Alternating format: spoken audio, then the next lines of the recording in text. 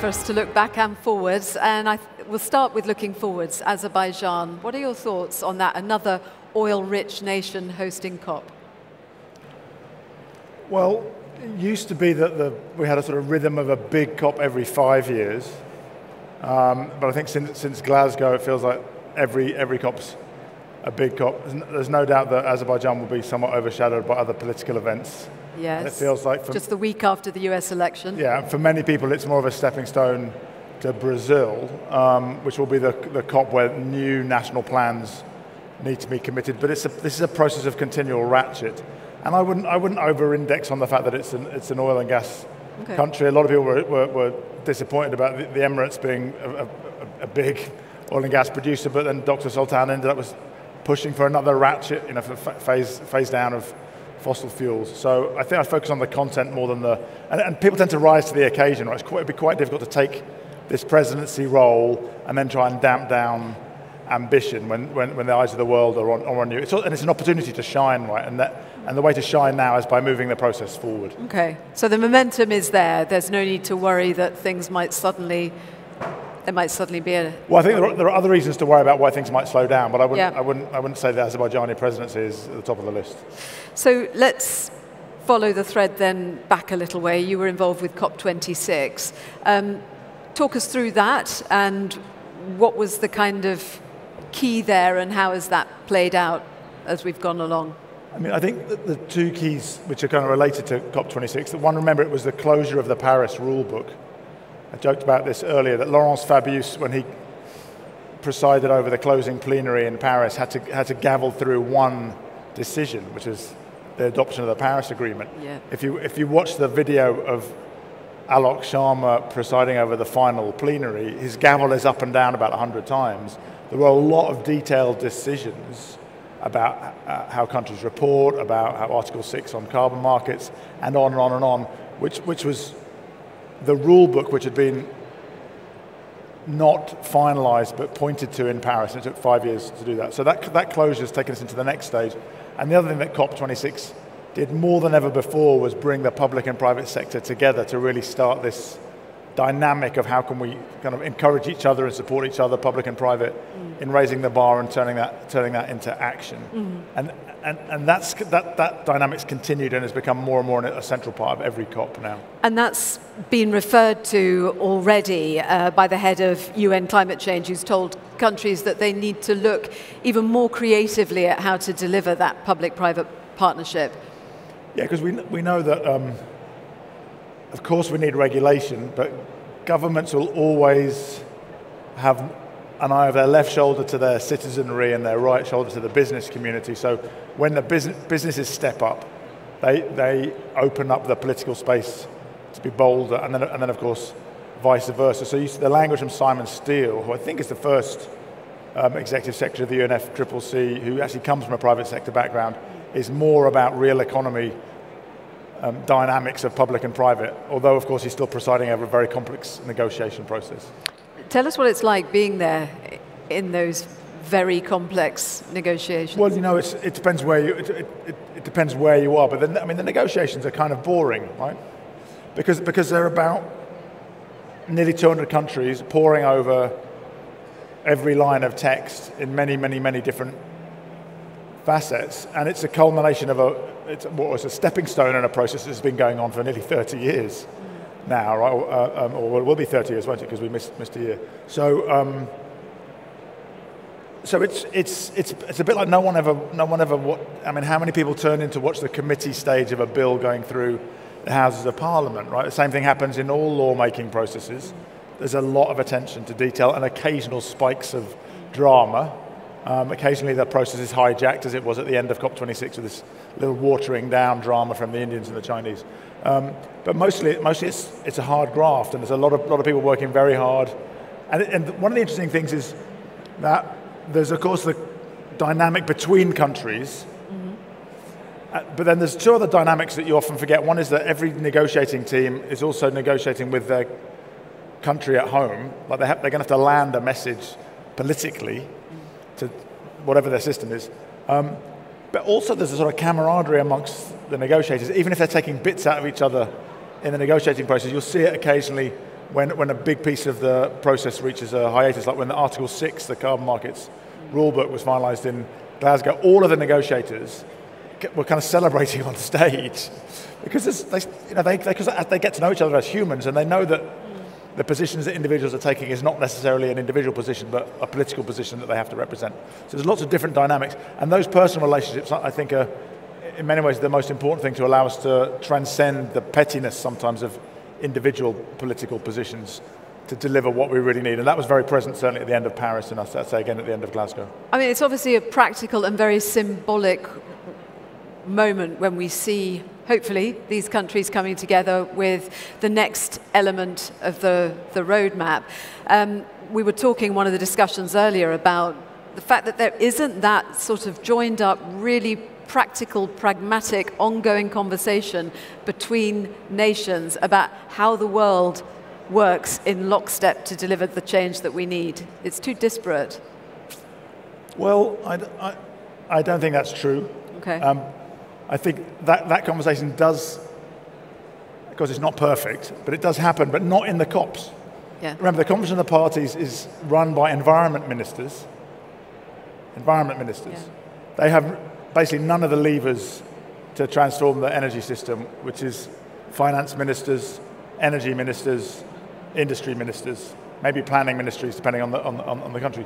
So we also have to remember the limitations of the COP. But again, since Glasgow, we now have a lot of we launched the breakthrough agenda in Glasgow. That's now 54 countries covering about 80% of emissions who've agreed to collaborate on the main sectors, so EVs, power, steel, shipping, etc., to get the technology to be the least cost technology by 2030, so then it becomes a sort of natural adoption for anyone who's investing in that technology. So that's quite sophisticated. IEA, IRENA, and the UN champions publish an annual report on that. There's also very sophisticated private sector collaboration around all of those hard-to-abate sectors. And in the energy side, the Global Renewables Alliance came together to support the trebling of renewables and doubling of energy efficiency on the private side, and then G7, G20 and the COP echoed that ambition on the private side. So I actually think that architecture is increasingly in place in a way that there was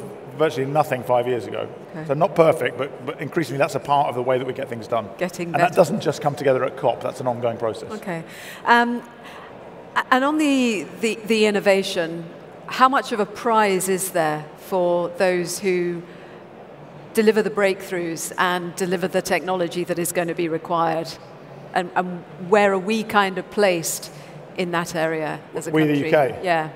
Well, I would say probably the biggest switch in the sort of mainstream conversation about the energy transition in the last 5 years is that it's increasingly become one of a competitive landscape. Mm-hmm. So yes, there's an environmental argument, yes, there's an intergenerational justice argument, yes, there's a north-south justice argument, but increasingly I think governments and businesses are seeing that this is definitely happening. And it's happening faster and faster and faster in each sector at different rates.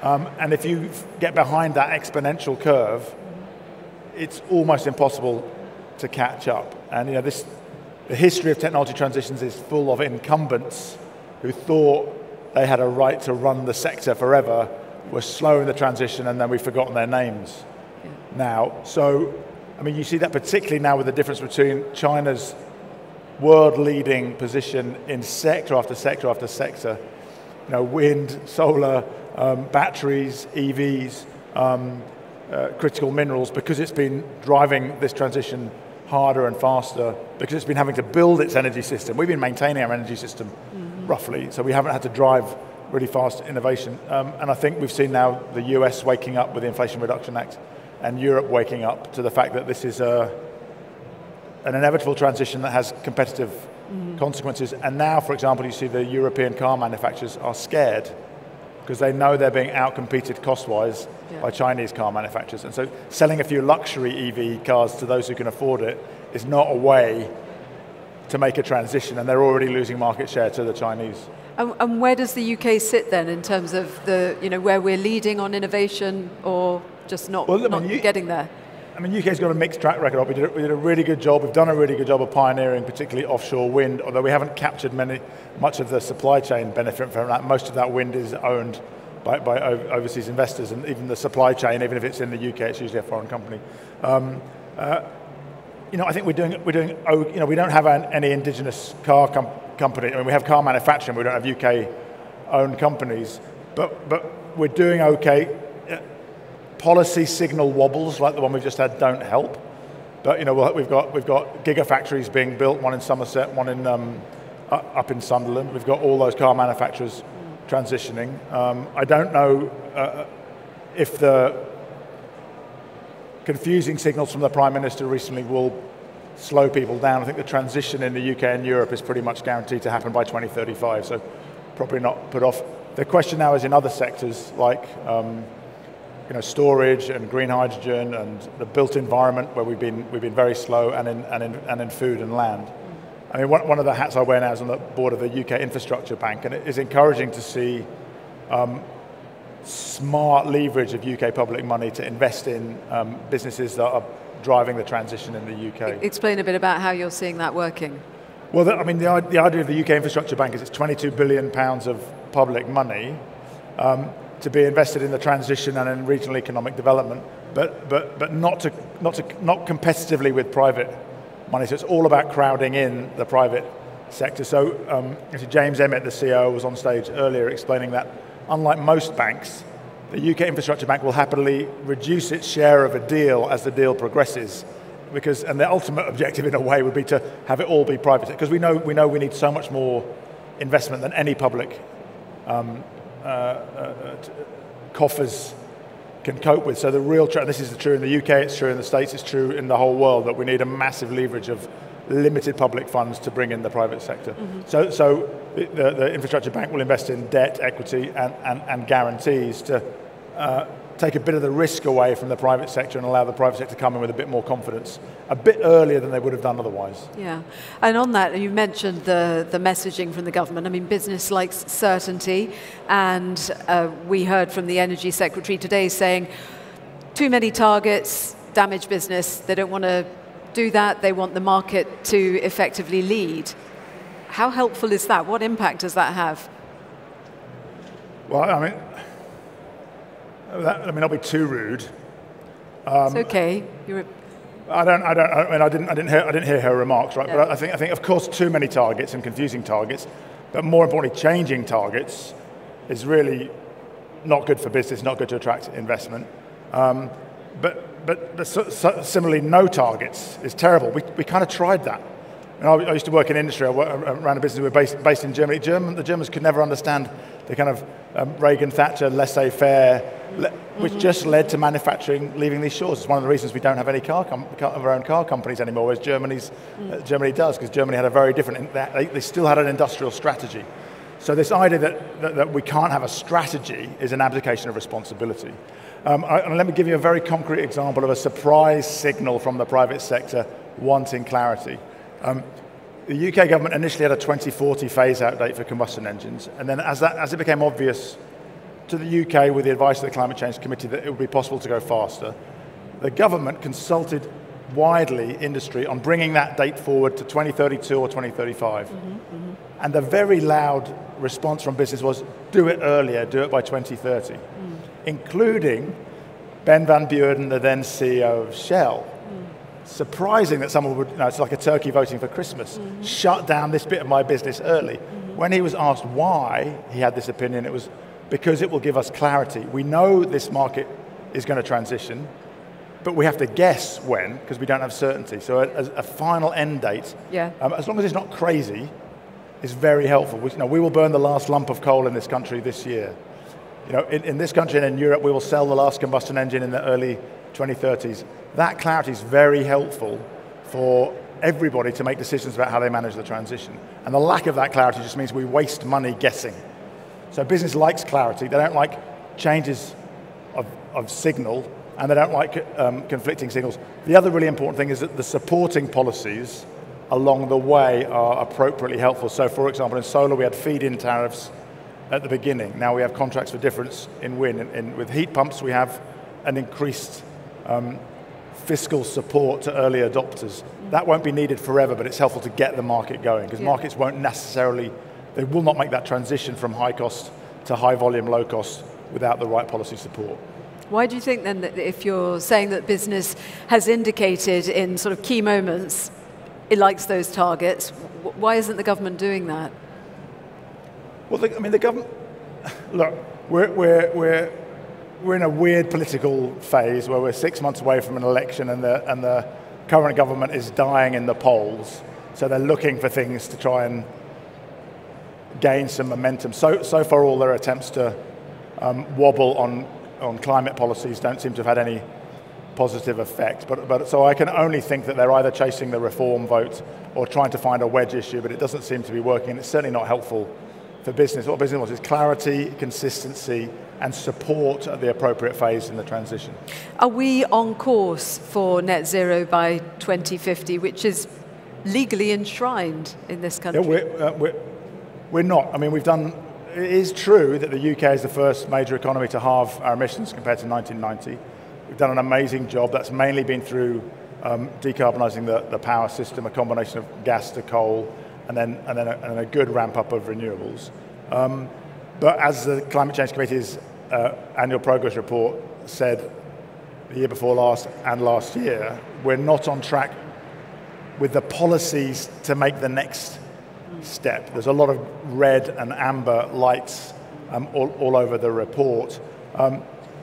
2 years ago, the report said there also wasn't enough detail. The government then provided more detail, and that made us more worried, because the increased detail showed us that actually there was even less substance in the policy. And since then, we've had some further winding back of policy on buildings, on heat, and on EV. So we're off track in terms of the policy readiness for the next phase. The Climate Change Committee will make its recommendation for Carbon Budget 7, which takes us through to 2042, in early next year. And the expectation would be that the government accepts that advice, because governments always have so far, and then uses that as the basis of the UK NDC to go to the UNFCCC ahead of the Brazil COP, and hopefully early and bold to set a tone for the rest of the world that the UK is ratcheting, because that's the requirement of Paris, that every NDC should be bolder than the last one.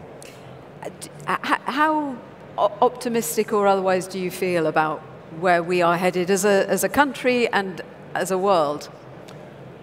Well, it's always mixed, right? I mean, I'm very confident that the technology, the pattern of exponential adoption of new technologies will drive us to net zero in energy, transport, and industry quicker than almost anybody can imagine today. It's very hard cognitively to understand how exponential change works, but the last combustion engine will be sold in about 10 years' time. We'll fully decarbonise power next decade. There are some trickier areas. The built environment we've done a bad job of in this country. That needs to be driven by standards, but the technology's there to do it. But then the food and agricultural system is complicated because it's cultural. The farmer lobby are very strong and worried, rightly, about whether that change will be navigated in a way that is helpful for them. Has that effectively been sort of left to one side? Yeah, well, if you look at our progress to date, really it's food and land where we've made no progress. So that will become increasingly the focus of the Climate Change Committee and the government in the years to come, because it's the area where we haven't unlocked. I think the other, just sort of globally, the other big thing we have to crack is the mobilisation of finance in emerging markets. We commissioned Nick Stern and Vera Songway to write a report on what's the whole. There's this 100 billion that has rather over-captured our imagination in the COP process. This is the risk of thinking that the COP is the world. It's not. And they did a sort of engineering review of what do we actually need. We need $2.4 trillion a year investment in emerging markets, excluding China, by 2030. That's 4 or 5 times the levels now. Half of it needs to come from the private sector. A lot of it needs to be generated locally. And we need more from the multilateral development banks. But if we don't do that, then the consequences in terms of human and economic suffering, and then geopolitically what that does in terms of changing the politics in Europe and North America, if we start seeing a lot of climate migration, that starts to be really worrying in terms of what that might lead to. So we'll wrap up by me giving you the magic wand, and you tell us what you would like if you could just wave that wand. Well, I would like, next year every major economy to come out with a new nationally determined contribution, a new plan, which is aligned with 1.5 degrees, so gets to net zero by 2050. That has very clear targets for phasing out coal, for 100% renewable grids, and for phasing out combustion engines. And also indicates the policy support for the transition in the areas which are earlier, so green steel, green hydrogen, green shipping, and that the private sector start taking emerging markets much more seriously than they are at the moment. There's a bit of a excuse that it's too difficult or that the World Bank hasn't done enough. I think I'd like to see more private financiers getting on planes to go to Africa and Latin America and Southeast Asia and seeing that there are perfectly investable businesses there if you do the hard work, and there are good returns to be done if you do the hard work and you do the right structuring. Great to talk to you. Thank you so much. Nigel Topping. Thank you. Thank you. Great. Thank you. Thank you very much. Thank you.